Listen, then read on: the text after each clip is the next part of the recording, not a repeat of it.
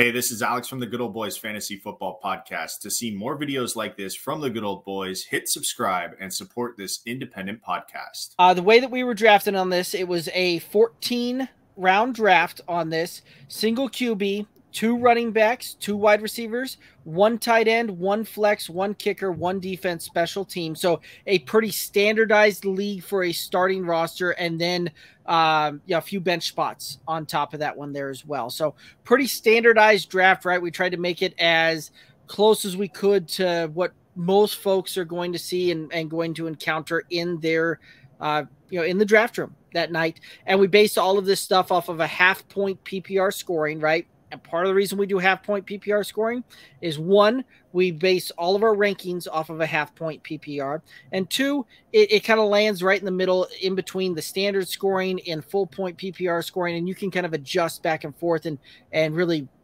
see how some of that would shift and look and work based on your league there. But this will give you kind of the middle ground, and you can adjust as you need if you're a full PPR or a standard scoring league there. When Alex had the 101, started with Justin Jefferson, right? For large part, the consensus number 1 overall pick. Nothing wrong with that. Great way to start out any draft with, arguably the best receiver in all of football. So I like that. Followed it up with Jalen Waddle, Jalen Hurts, Miles Sanders, Cam Akers, Tyler Lockett, Javonte in the 7th. I thought that was really good value at the top of the 7th for Javonte. Then Brandon Cooks, Zach Charbonnet, Kendre Miller, Alan Lazard, Greg Dulcich, and then kicker defense. I like this draft for Alex. I did, and I understand what he was doing there, right? You grab your top 2 receivers late because this was set up off of a 2-receiver, it was a 2-2-1-1 format, right? Basically 2 receivers, 2 running backs, 1 tight end, 1 flex is what I mean by that. So I like this. He grabbed his receivers early, both high-end wide receivers. Jalen Hurts at the top of the 3rd. It was one of the big 3, right? And we see those big 3 going in the 2nd round a lot in drafts. So he got him again at the top of the 3rd round. A little bit of value there, but nonetheless, one of those top 3 guys that we talked about. So he saw the tier right there and took his shot, and then came over nicely with Miles Sanders and Cam Akers, 2 guys who are going to see a lot of volume. There's not real competition behind these guys in Carolina and LA respectively.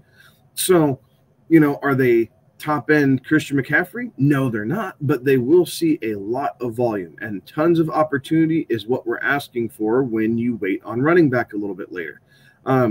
Tyler Lockett, 3rd wide receiver / flex play. I really like this play for Lockett. I think he's being undervalued a little bit because of JSN. So I like the fact that you can get him as your 3rd wide receiver and fill him in any flex spot that you need.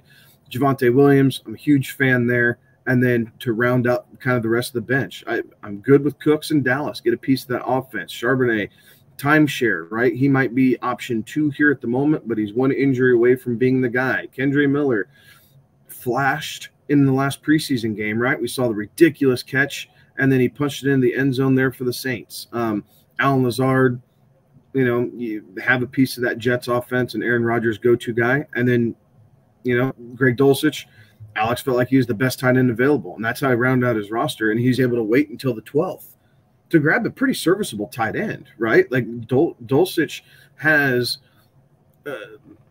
he has top 10 upside.